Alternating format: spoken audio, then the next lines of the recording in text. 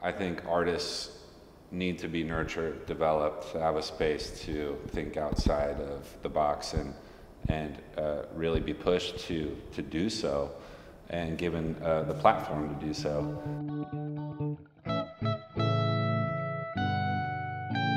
Well, the Grunwald Gallery exists in the Fine Arts building at Indiana University, and our primary function is to exhibit all the MFA and BFA student thesis work. So this is the culmination of their work, 2 to 3 years, depending on the degree.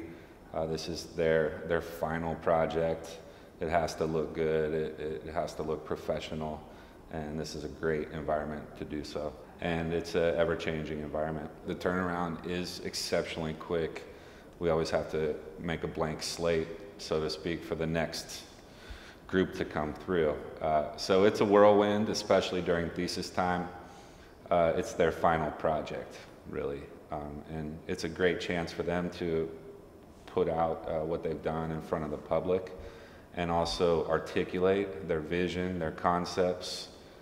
You have to be able to talk about what you're doing in here, and you have to be able to do it under the pressure of an audience, and you also have to be able to answer questions and be accountable for what you've produced. In here at the Grunwald Gallery, the space, once you get in here, is absolutely fantastic, wonderful, professional. I am floored to see my work in this space because my work needs space to breathe. A clean space, a professional looking space, and it brings it all together. Melanie's a great person. She's a hardworking mom. I trusted her as a responsible worker. A lot of these students I could see develop over 2 to 3 years, and she's the kind of person that I knew would be able to execute what she was envisioning. I think this is my 4th time now showing at the Grunwald Gallery.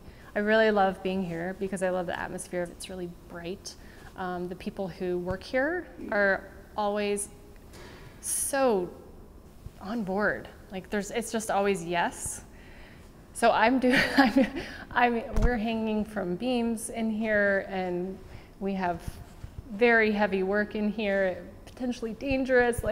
And Jeremy is just so wonderful because there's no limit. He's like, as long as it's safe, as long as we can do this, let's do this. How can I help you do this? The reason I came to grad school, I knew I really wanted to be pushed, and I discovered that I actually wanted to work very large.